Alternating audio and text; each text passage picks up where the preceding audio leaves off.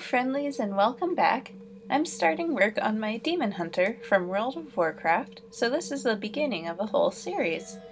To start on the horns, I first measured about how big I wanted them to be by using a measuring tape in front of the mirror. Next, on some contractor's paper, I began to sketch out my horns. I like contractor's paper because it's big enough to make large patterns for cosplay, and it's a good value. I used my Demon Hunter character as reference for which horn style I wanted, and I'm making the pattern a little larger because the horns will end up slightly smaller than the pattern after trimming them and sanding them.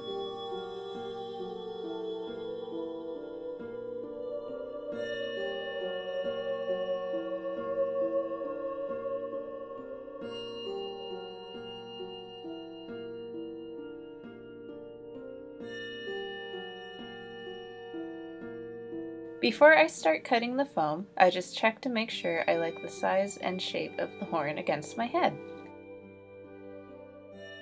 I didn't film this, but I glued the foam together using a spray glue. It is 3 sheets thick. Make sure to wear protective equipment when working with any glue.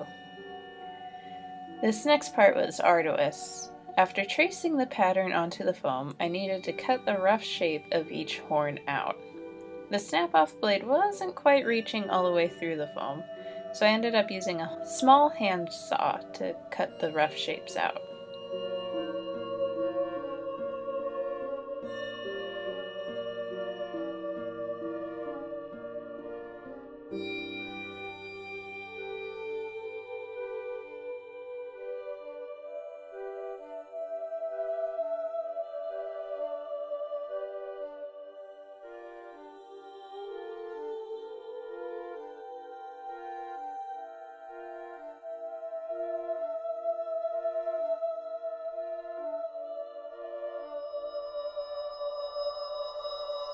The snap-off blade comes in handy for this next part, however.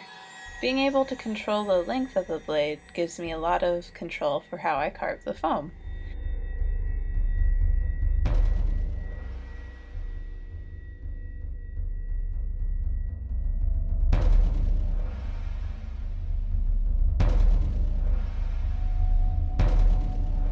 I really enjoy carving and shaping pink foam. It can just be a little time-consuming. I spent about 2 to 3 hours just on this horn, carving down the foam until I was happy with the shape of the horn. I just did the basic shapes because I will eventually cover the horns with Warbler, and that is where I will start adding in some finer or more intricate detail. That will be in another video though, so stick around!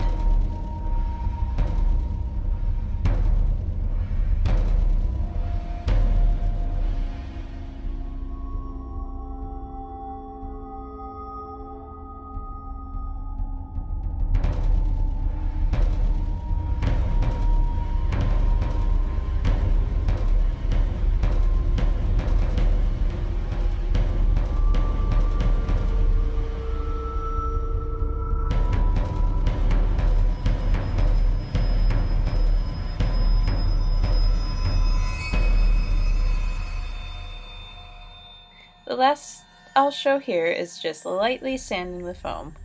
Carving can leave a lot of tiny ridges, but luckily pink foam is very easy to sand, and this will smooth it out nicely before the Warbler goes on.